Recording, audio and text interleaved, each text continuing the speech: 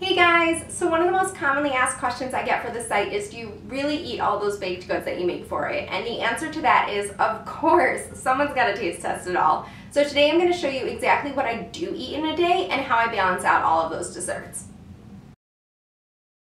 So for breakfast I cooked about a half cup of oats and about 6 berries of any kind you'd like in 1 cup of boiling water, and I let that sit covered until the water is absorbed. I like adding a few berries directly into the oatmeal as it adds a ton of flavor and sweetness.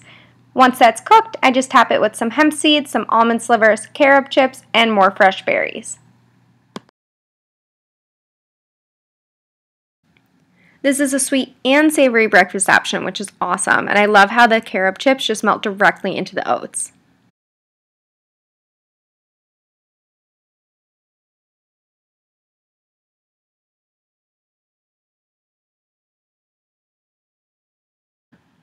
For my first snack, I usually just grab a handful of apple slices and I'll top that with a drizzle of almond butter. It's super filling and really satisfying.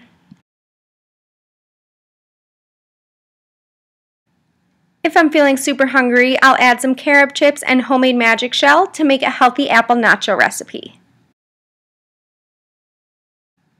For lunch today, I made a green smoothie bowl that is so filling you would not believe it.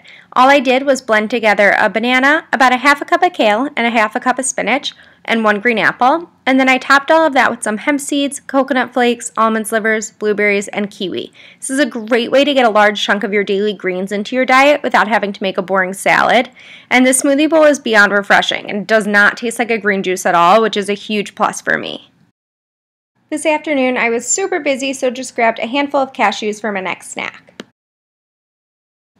For dinner tonight, I made one of my favorite meals, sweet potato tacos. All I did was cook a sweet potato until it's soft and slice it open to resemble a taco shell, and then you just stuff it with the same stuff you'd put in a taco, such as rice, corn, guac, spinach, and I topped it all with some hot sauce. Feel free to add any meat that you'd like or any other vegetable to make this even more indulgent.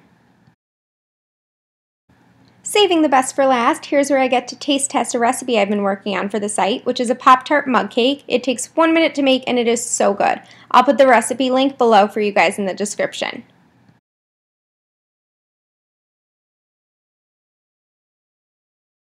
So for me, it works to have a few smaller meals throughout the day instead of 3 larger ones because I can get pretty hangry at times.